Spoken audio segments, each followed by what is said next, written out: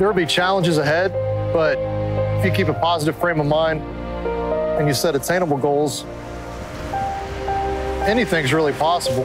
Just go seek ways to help you out with those issues that you're having. While serving his country in Afghanistan, Matt lost his legs to an improvised explosive device. I told the Lord, if it's my time, I'm ready. And whatever you want me to do, I'll do. Here's my husband that's always been big and strong, was laying in a bed with tubes. That time had a lot of bottled up stress, emotionally trying to keep it together.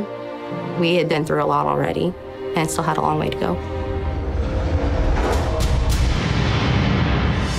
When I was going through my medical retirement, a member of DAV filled us in on what DAV could do, and having those service officers there to help me makes it a whole lot easier to navigate those processes. For nearly a century, DAV has been supporting our veterans and their families in their time of need by helping them secure the benefits they've earned. But they need your help. I have full confidence DAV is there and will take care of veterans such as myself and others. DAV helping our family has taken away some of the doubt.